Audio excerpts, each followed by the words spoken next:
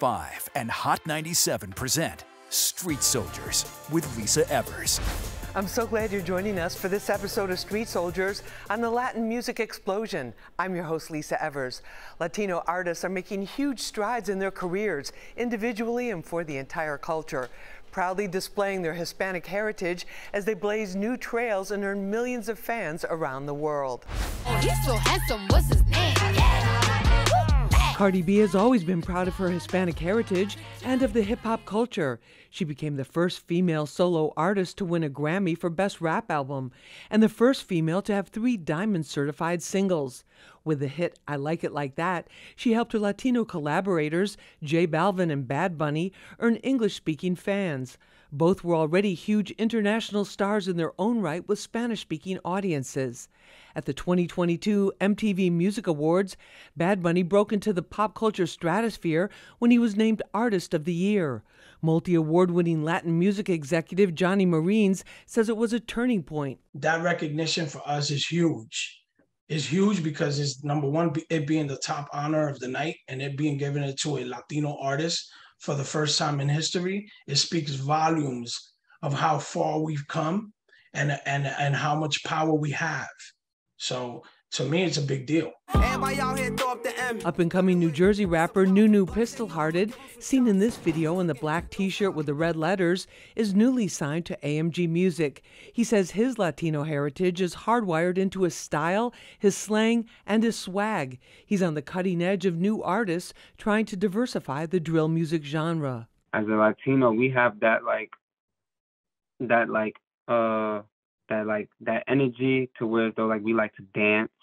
We have our, we have a Spanish dance. We have our own energy. So it's like we bring in that, we're mixing that with all types of music. Heavy hitter founder and Hot 97 radio personality DJ Enough says the Latin music culture has never been in a better place, and this is just the beginning. He began his career as a tour DJ for the Notorious B.I.G. and is in his 25th year at Hot 97, where he's played all types of hip-hop and Latin music on air and in the clubs. We still got a little bit more growing to do, but we're on our way, and we're unstoppable, and no one's going to stop us. So we're going to continue to grow. We're going to continue to be who we need to be, and we're going to serve our Latino community very proud and very loud. All this success didn't happen overnight. Let's find out what our panel has to say.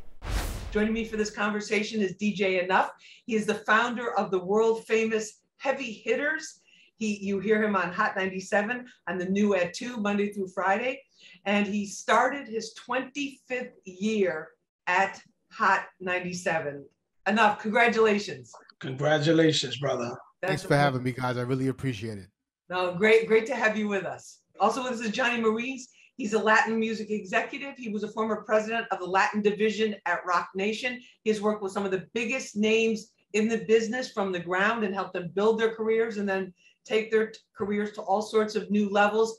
He has been on this scene from day one and he's seen a lot of progress. So we're excited to be talking with him. Johnny, thank you so much for being with us.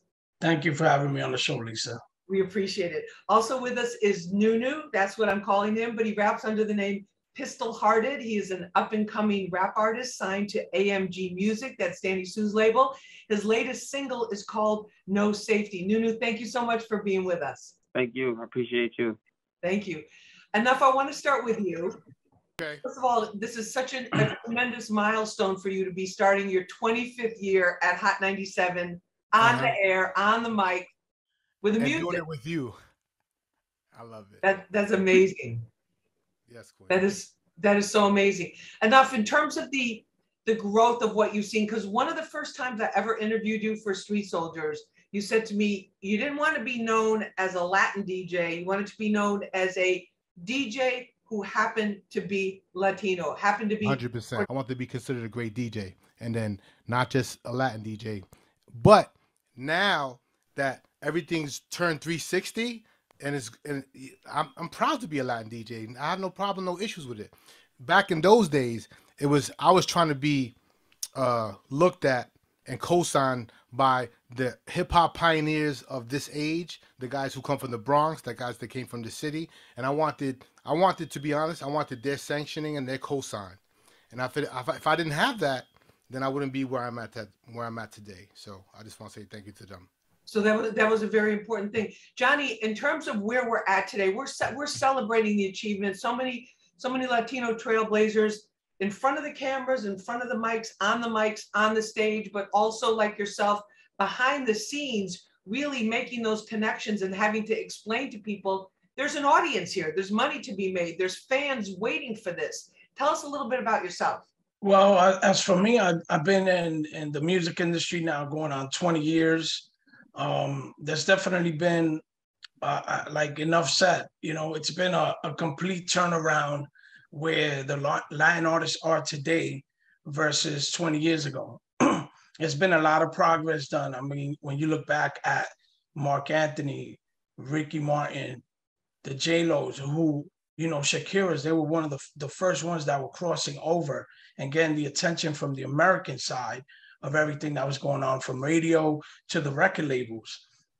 But now you have artists like Romeo Santos and Bad Bunny, amongst others, that have been able to stay in their lane and still stay doing Latin music, but collaborating with American artists and still getting played on American radio, still getting videos played on American TV. And it has just transcended into something where now when you go to a concert, for a guy like a Bad Bunny, even a Romeo Santos, it's not just Latin people who are buying tickets. It's people who only speak English, don't even necessarily know what the artist is saying, but they're so in love with the melodies and everything that's going on, all the energy that's going on around Latin music right now, that it just makes it the place to be. You need to be there. Yep. No, definitely. Nunu, tell us a little bit about your musical influences, because you told me you're half Puerto Rican, half African American. What about, did you grow up with any kind of Latin music around you or hearing it in Jersey City there? So yeah, growing up, so I'm 27 years old. So growing up, I was more introduced to like Daddy Yankee and like Dego and them type of Latin artists. Like before the type of trap music came out with Latin, it was more so club Latin music. So I was introduced to that, like growing up in that home. Yeah, so I was introduced to a lot of old Latin music like right now. But I feel like, what I mean, like as a Latin, we have our own look, own accent. So I'll be more focused on the drill music. Like I like to do drill music, and you have other Latin artists that does drill, such as like K Flock, D Thang, and they're drill artists. They're Spanish, but they have their own look and they have their own accent, and that's why like I feel like they're like a big thing in the drill music, and them being Hispanic. Stay with us. There's much more to come.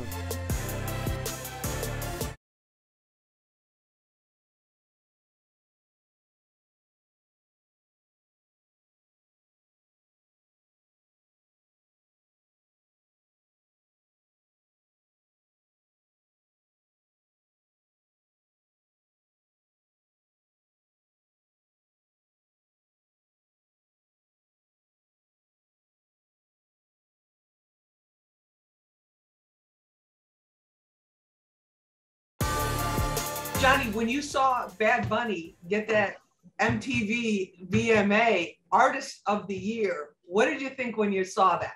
I think it just defined everything that's going on, and it speaks what's going on today with Latin music. It's the first time that a Latin artist won the overall, just the Anglo market regular Latin Artist of the Year, because they do have a Latin category where Romeo has won the Latin Artist of the Year, Aventura has won, but it was always kind of like a separate category that wouldn't even get televised. Here, this is the main award of the night. Like this is the one everyone is waiting for. And it's being given, it was given to a Latin artist for the first time in the history of these awards. So it just speaks volumes on the progress that has been made with Latin music, how far we've gotten. And I think it's just the beginning, because I think you're going to see a lot more happening, a lot more artists coming in and that are going to get the look. Before it was so hard to fight for these looks. Like, you know, even representing Romeo Santos, and we're doing songs with guys like Drake and Usher and Lil Wayne and Nicki Minaj, you know, back in the days. Yeah, I see he got the Bad Bunny.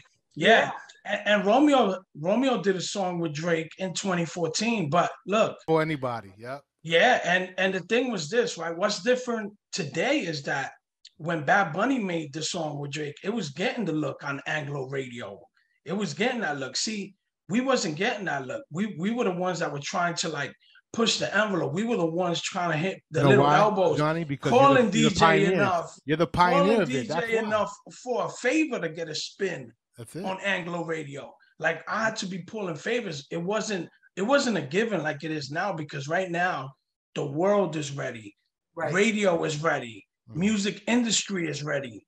The fans across the boards have embraced the Latino artists. So I think it's just the beginning. These are exciting times. These waves of explosions in the Latin scene, they've came before, and they keep coming. It's just in different stages and different styles and different genres of music. They've been here way before us. When you think about the 50s and how the Cuban, you know, music and the early days of salsa and mambo and all that used to kind of like take over the world. All the Anglo boys was rocking with Latinos since back in the 40s and the 50s, right? And then again in the 60s and again in the 70s. And then in the early 80s, it started, you know, we had hip hop kind of like come in.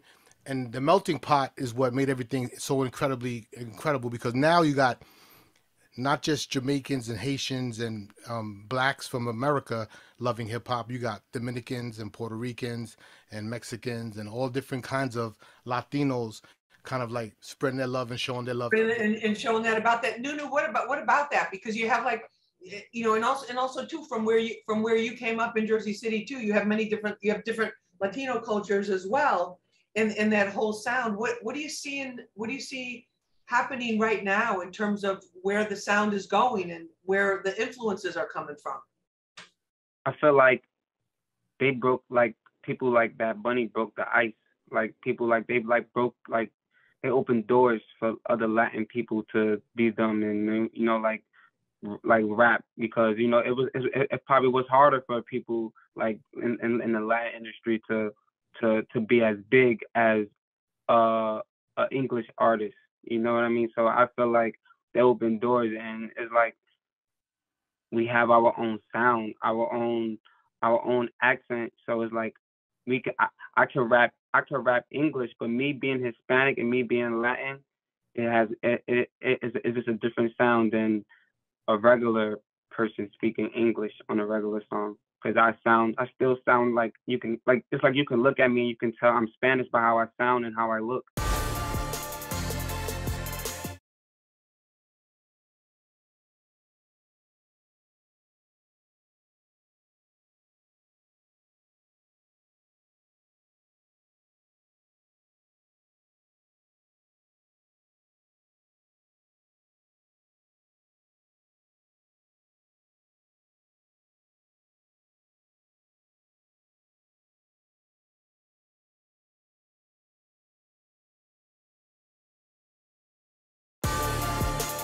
And then Johnny, you look at, we're talking about big success stories. I mean, look at Cardi B, for example. I mean, groundbreaking on, you know, so many records she's broken. I mean, and so many, like the awards, the sales, the collaborations, like all of that. Yeah, she's been able to take, I mean, it's phenomenal what she's been able to do with her career. When you look at that, she started as an influencer on Instagram and then ended up on Love and Hip Hop. And from there, you know, decided to take her craft serious and like just ignored the people that didn't believe in her, and look at her today. And I think she's a perfect example that a lot of these new artists, whether they're Latin or not, they should look at her and kind of do a case study on how she ended up being one of the most influential and successful, forget about female rappers, just rappers, period, of this generation. And, you know, her being Latin, she always makes sure that she represents her culture. Anybody that still, you know, follows her and goes on her social media we'll always see that she always takes the time to make sure that she connects with Latins one way or another, whether she'll take a unknown artist who has a song that maybe nobody's listening to, right? And it's a Latin song. And she'll make sure that she'll put it on her live and big it up. And that's kind of her way of giving back to those people that nobody believes in or even knows that they exist right now.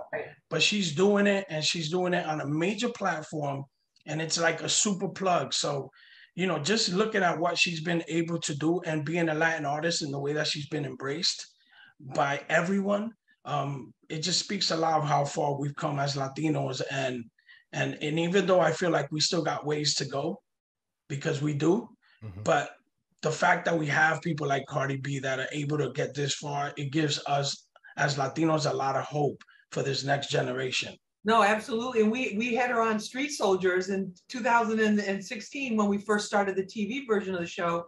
She came on, it was her last season. She was ending up with Love and Hip Hop and had already started recording and working on her music. And I think people have forgotten how much skepticism there was about her. People were like, well, she's a reality TV star. We've seen so many of them try to have a music career and they haven't, but she was determined, focused, super hardworking, and just really had that vision, like nothing is gonna shake me. I mean, very inspirational in that way. But enough, when music comes to you now, do you listen to it and then is it like, okay, this is a Latin artist, or this is I can hear a Latino influence, or is it like this is a dope song and the guy happens to be half Dominican and half whatever? I think it has a little bit of both. You know, like politically, I'm determining where is this going to fit on my show, right? And then from the programming department, I got to make sure they're cool with it. Okay. And we get a little bit of sprinkling, like, okay, it's cool to go for it, because look, at the end of the day, if we're a hip hop station, we're selling hip hop. Right? And for the most part, we're not selling Latin music.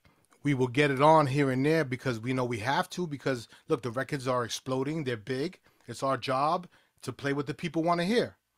So we get it on when we can. And that's it. It's that simple, you know. But I feel like us just being Latin itself is like a plus.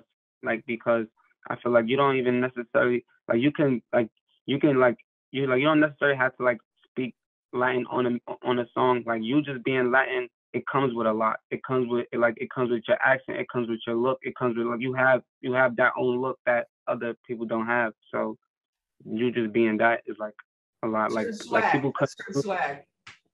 It's the baby. I agree, man. It's the culture. And you know, for a long time, I just feel like, I don't know if it was this country or it was just even just the music industry, but nobody really understood the demographic and how powerful the culture of the Latinos could be.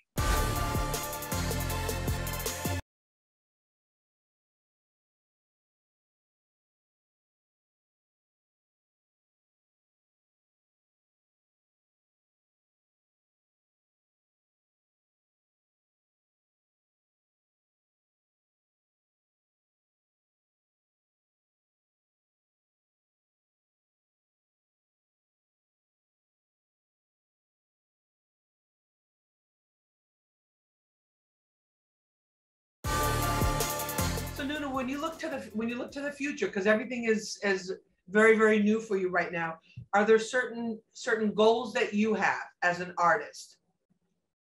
Well, I like to shine light on the business side, like Johnny said. Like, I feel like people doesn't know the business side, and I don't know a lot of it either. I only been rapping a year, so there's a lot that I need to know, because I feel like the game is like everybody is trying to get over on people to get what they want. And I know only been rapping a year, so I know people that have been in the game a long time will have a field day with me. You know what I mean? Like, they would like love to get over on me. So I would like to be that person to shine light on the business side, so everybody can know what they're getting into before they actually get into it.